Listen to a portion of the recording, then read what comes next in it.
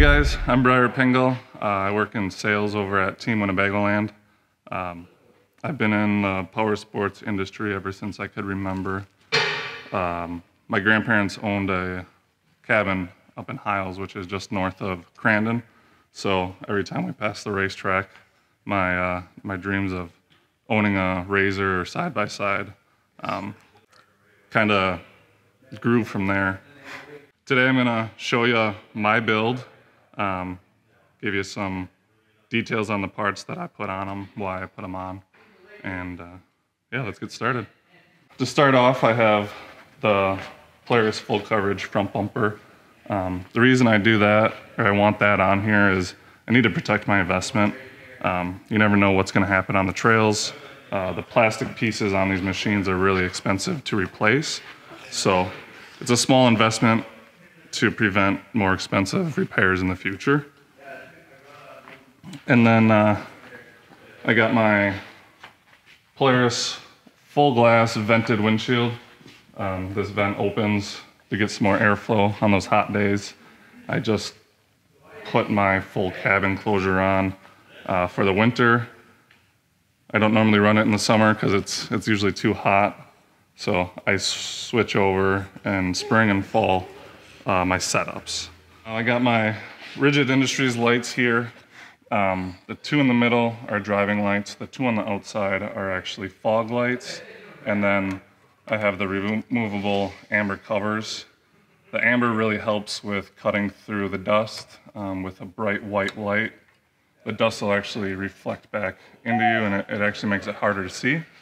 I have the two outside ones pointed kind of out. It just widens my overall beam pattern.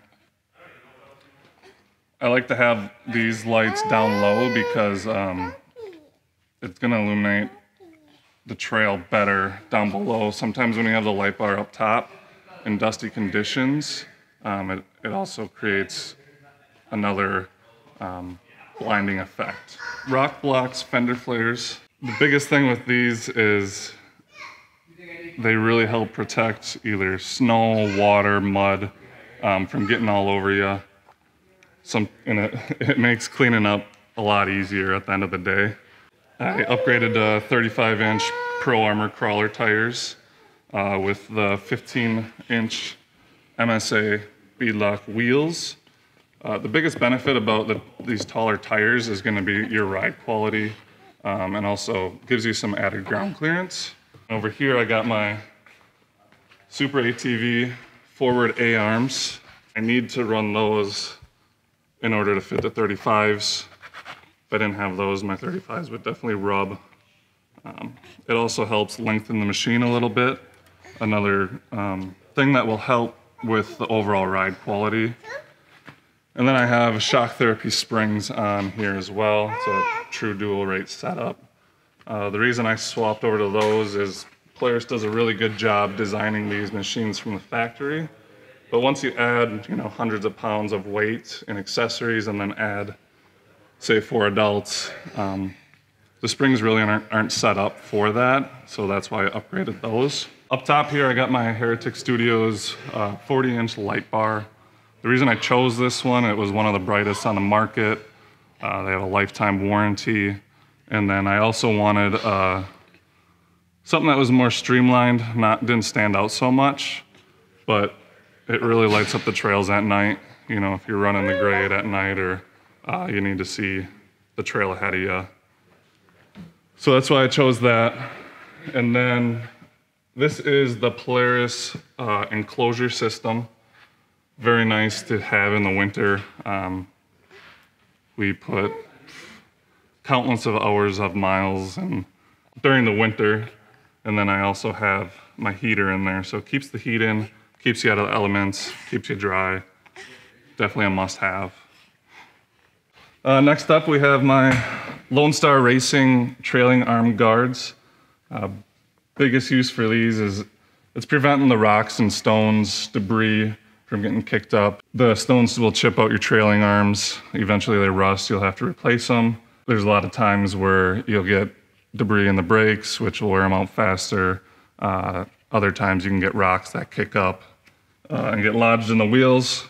So this flap is going to help prevent that type of stuff.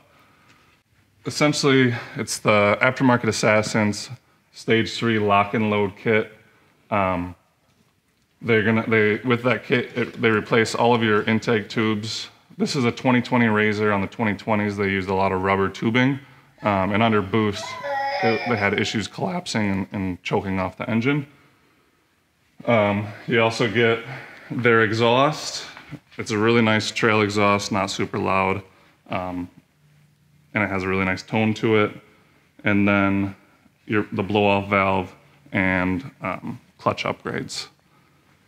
I have my Rigid Industries chase bar here. That's really important when you're riding in a group or even by yourself in dusty conditions. These taillights do a good job, but that light bar is super bright and it helps people behind you see where you are, prevents getting rear-ended and things like that. I have a Mod Quad spare tire carrier. You always want to carry a spare. You never know when you're going to get a flat that you can't repair on the trail. So you can always swap out your tire if that happens. Polaris rear bumper, again, protecting the investment. These plastic pieces are worth or cost way more than just this bumper. Would help you if you ever get rear-ended or you back into a tree or who knows what could happen. Also with that aftermarket Assassin's lock and load kit, you're going to get the programmer that you can choose options, you know, stage 1 through 6 tunes.